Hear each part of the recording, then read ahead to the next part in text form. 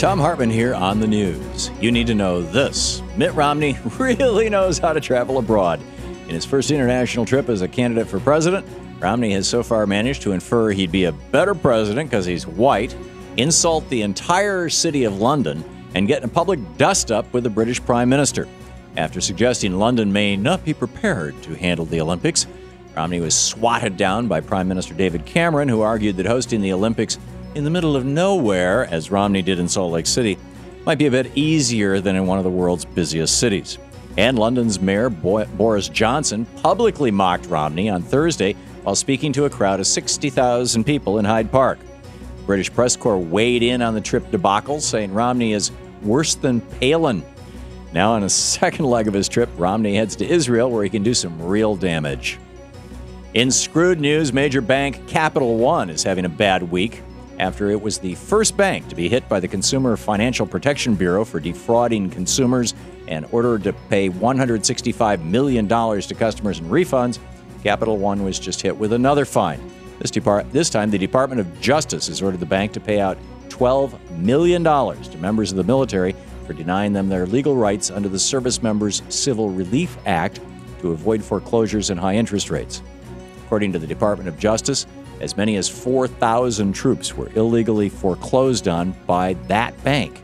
Back in the old days, when corporations operated against the best interests of our nation and preyed on our military members, there was a simple solution: the death penalty. The corporate death penalty, essentially revoking the corporation's charter and thus dissolving the company, has a long history in America. It's time to bring it back. In the best of the rest of the news, a Greek exit from the Eurozone may not be a matter of if, but when. On Thursdays, Citigroup's chief economist put the chances of a Greek exit at 90% and said it was most likely going to happen in 2013. Early assessment within Citigroup put a Greek exit at 50%. But as austerity has tightened the noose on Greece, forcing their economy into a death spiral, just as Spain is now in, then any hopes of a Eurozone recovery have been dashed. Just as we're seeing in the United Kingdom, which is in a deep double-dip recession, austerity kills economies. The lists of those who support Congresswoman Michelle Bachmann's McCarthy-esque witch hunt against the State Department is growing. 4 other members of Congress have signed on to a letter with Bachmann calling for an investigation into the Muslim Brotherhood's infiltration of the State Department, as reported by known Islamophobe and hate-monger Frank Gaffney. Then Newt Gingrich chimed in support of Bachmann, asking what those who are horrified by the witch hunt are trying to hide. And now House Majority Leader Eric Cantor has joined the fray, giving his support to Bachmann this morning in an interview with CBS. When asked if he thought Bachmann was out of line to throw baseless accusations at public servants like Huma, Cantor responded, "I think that her concern was about the security of the country." Come on, that's a cop-out answer.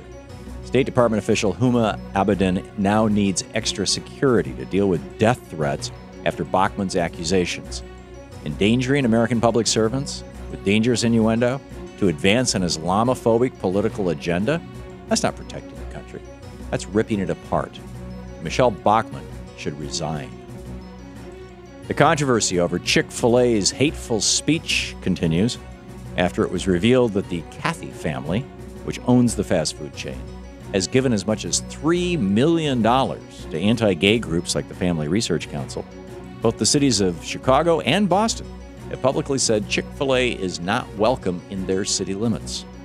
Also, the Jim Henson Company has pulled its Muppet toys from Chick-fil-A's kids' meals. But leave it up to Republican John Huckabee to rush to the defense of the bigoted restaurant chain. He's declared next Wednesday Chick-fil-A Appreciation Day for standing by godly values, which to Huckabee and other dinosaurs on the right means denying civil rights to millions of Americans. There are certainly legal issues that could be raised should either Boston or Chicago formally reject permits for Chick-fil-A, but that hasn't happened. What has happened is that hate and bigotry have been called out, and that's a pretty good story. And finally, voter fraud is virtually non-existent, happening less often than people dying when their TVs fall on top of them. But in those few cases where voter fraud actually occurs, tends to be Republicans doing it. John Enright, a Republican candidate for supervisor in Pinal County, Arizona, has dropped out of the race after accusations surfaced that his companion, whom he lived with until her death in 2007, has been voting from the grave for 5 years since she died. Enright claims he's dropping out of the race for other reasons and denies any role in illegally casting ballots on behalf of his former companion. This case is fascinating, but I'm more interested in hearing an explanation from Mitt Romney, who committed voter fraud back in 2010 when he voted for Scott Brown in Massachusetts and when he lived in California and didn't even own a home in Massachusetts. So either quarter-billionaire Mitt Romney, who owned mansions in California and New Hampshire, was sleeping in his son's unfinished basement without his butler, maid, or chauffeur, all pretty unlikely, or he committed voter fraud and should face 5 years in jail and a $10,000 fine. So, Mitt, which is it? And that's the way it is today, Friday, July 27th, 2012. I'm Thom Hartmann on the news.